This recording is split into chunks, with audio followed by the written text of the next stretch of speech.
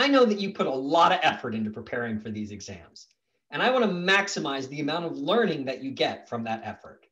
Therefore, each exam will have two components, an individual component worth 75% of the total grade, and a collaborative component worth 25%. The individual portion will have 11-ish computer-graded questions and one long answer problem where you'll write out your answer on a piece of paper, take a picture, and then upload it to Moodle. Again, there will be a practice exam where you can sort of see the layout, see the format, and practice this process of taking pictures and uploading. The exam should be doable in about 1 hour with about 4 minutes per computer-graded question. This is based upon the MCAT, which gives you only 2 minutes per question, but I think my questions are harder. Moreover, I'm a strong believer in equitable course design and think that for this course, knowing the material is far more important than knowing it fast. As I've already stated, I know that you're not physics majors.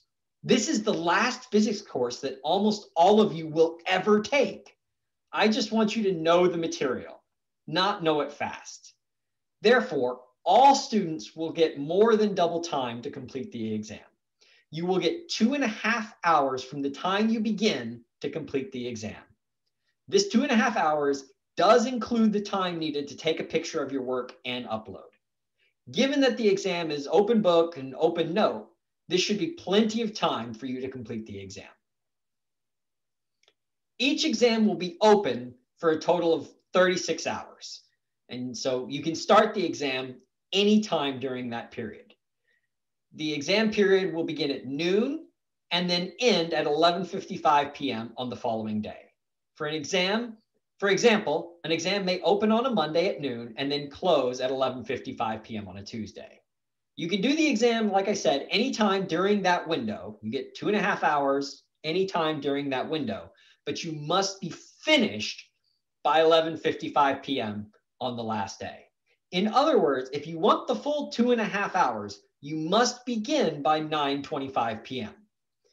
This 36-hour period is an accommodation to our students in distant time zones or with complex work or family obligations. For a portion of those 36 hours, there will be a Zoom room set up where I will be in the Zoom room and you can ask questions. Obviously, it won't be all 36 hours because I'm not going to stay awake for 36 hours, but it'll be for part of it.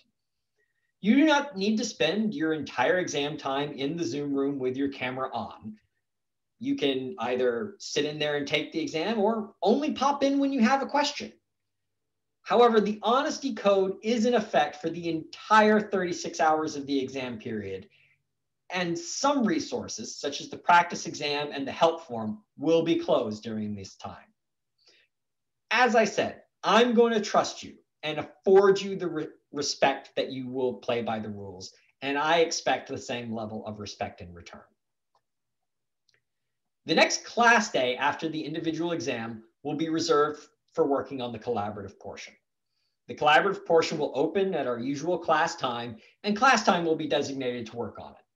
This schedule is because presumably a significant number of you have at least blocked off that time slot in your schedule and can therefore meet with your peers to work on the exam. However, I recognize not everyone can make that specific slot, and the collaborative exam was therefore not due until 11:55 p.m. on that day. Exam 3 during the finals period will, of course, be a little bit different, and more details on that will come once we get some more information from the university as to the date of our third exam. As described in the section on teams above, if you elect to be on a team organized by me, your team will have one copy of the collaborative portion of the exam that you will do together and turn in together and receive a single grade for. If, on the other hand, you're working alone or you've formed your own study group, you will still do the assignment. You must still do the assignment, but you are still permitted to work with others. You're just expected to figure out who to work with and organize it yourself. However, you must turn in an individual copy of the collaborative exam for which you will get an individual grade. Fortunately, you don't have to worry too much about all of this because all the issues regarding who's in a team and who's not will be handled by Moodle in an automatic way.